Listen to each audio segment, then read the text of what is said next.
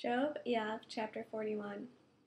Look, any hope of capturing him is futile. One would fall prostrate at the very sight of him.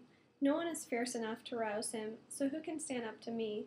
Who has given me anything and made me pay it back? Everything belongs to me under all of heaven.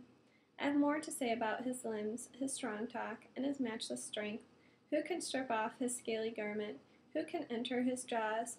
Who can pry open the doors of his face so close to his terrible teeth? His pride is his rows of scales, tightly sealed together. One is so close to the next that no air can come between them. They are stuck one to another, interlocked and impervious. When he sneezes, light flashes out.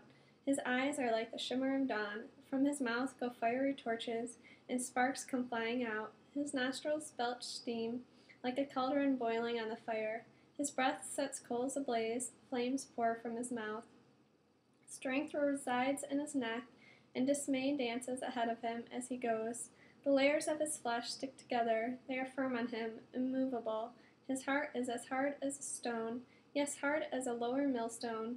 When he rears himself up, the gods are afraid, besides themselves in despair. If a sword touches him, it won't stick, neither will a spear or a dart or a lance. He regards iron as straw, and bronze as rotten wood. An arrow can't make him flee. For him, slingstones are so much chaff. Clubs count as hay, and he laughs at a quivering javelin. His belly is as sharp as fragments of pottery, so he moves across the mud like a threshing sledge. He makes the depths seethe like a pot. He makes the sea boil like a perfumed kettle. He leaves a shining wake behind him, making the deep seem to have white hair.